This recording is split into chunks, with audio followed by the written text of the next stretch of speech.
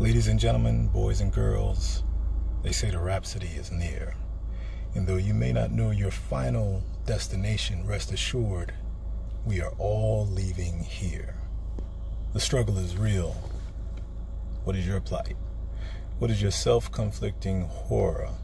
What is your fight? Are you in a fight or just a serious debate? Is there pleasure or pain in your strife? What are you loving to hate? What is your struggle? Is it the struggle within or the struggle without? Is it the struggle with the fear of your truth or the struggle with the amount of faith in your doubt? Is your struggle of heart, soul, and mind, or is it the struggle of having clear vision because your third eye is blind? Are you looking for the win or just the win? It's all relevant. See, it depends on which angle you are looking at the glass.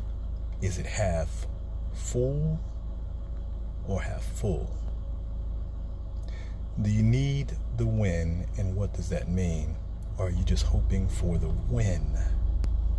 See, the difference between the two is win is W-I-N and win is W-H-E-N. With the W-I-N, it is around the I. The I is the center of the win because it's just about the I. And most people look for the win, but even more than that, they look for their 15 minutes of fame, and then that's the end of their game. Done deal. We've done it. We've achieved it. This is what it was all about.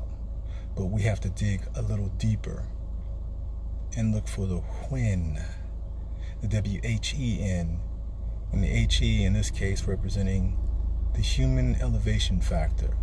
Because if we can elevate ourselves above the win, then we all achieve victory. It's not about the 8-foot diameter circle in which you reside, but it is about the millions of miles of circumference of the earth in which we all reside and have to maintain and enhance. And not just in the physical sense, but in the surreal or ethereal sense in which we all have to exist. Because in the end, again, we are all going to have to leave here. Final destination TBD.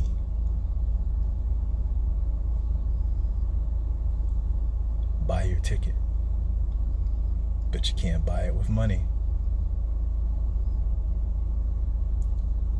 Thoughts from the basement.